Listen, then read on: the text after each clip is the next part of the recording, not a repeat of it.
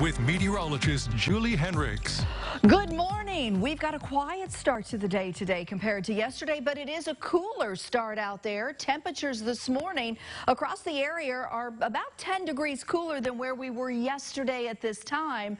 So we begin the day in the 40s versus the near 60 readings. And again, you can see that 44 in Crawfordsville, 49 in Robinson, a few 50s to the south. Down in Vincennes, it's 51, but it is noticeably cooler as we start the day today. On the satellite and radar, again, nothing out there. We've got all of that energy that has moved off to the east, well through the Ohio Valley this morning. Maybe a few high, thin clouds starting to filter in, but really it is going to be a quiet day for us. Just a lot of cloud cover. I don't think we're going to get a lot of breaks in the clouds today, maybe a few, but we'll be turning our attention out to the west here now. This upper level low is going to be a real focus for us Thursday, Friday, and maybe into the start of the weekend as well.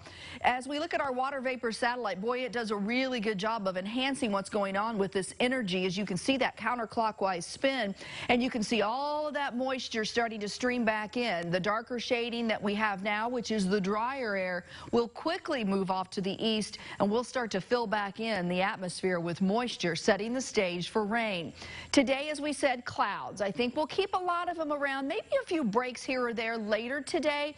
Overnight tonight, we'll still keep clouds around. Then on Thursday, here comes that next rain. We'll have one piece of energy come through that will be, I think, the bulk of it through mid-afternoon and early evening. That's when we anticipate maybe some heavy downpours with the rain that will roll through over the next 48 hours. You can see what happens on Thursday and into Friday. We're talking about some areas maybe picking up more than an inch of rain.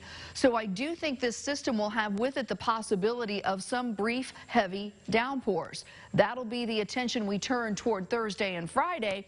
Then the weekend and early next week. Again, we've been watching some of the coolest of air stay north of the area. Today, slightly cooler again than average, but not too bad. We'll still be in the 60s today. We'll be slightly cooler on Thursday and Friday, but boy, by the weekend and next week, look what happens.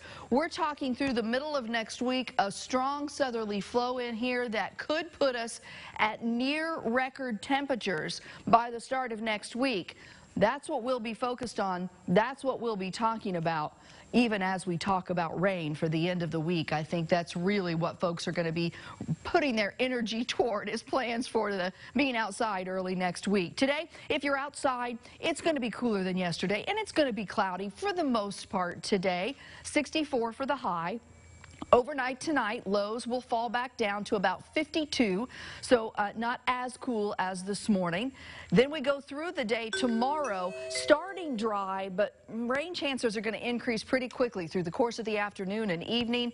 Showers and thunderstorms still possible on Friday as well. Right now, I think the bulk of rain with that upper system will get out of here early on Saturday. I think Saturday will be a more cloudy day than Mother's Day, when we'll be partly sunny with 76. And then look at those readings for Monday and Tuesday. Temperatures in the mid to upper 80s. The record for Tuesday is 90 degrees. Shelby, you may have wished us into hitting a 90-degree mark as we talked yesterday. You're ready for some warm temperatures. Looking forward to it.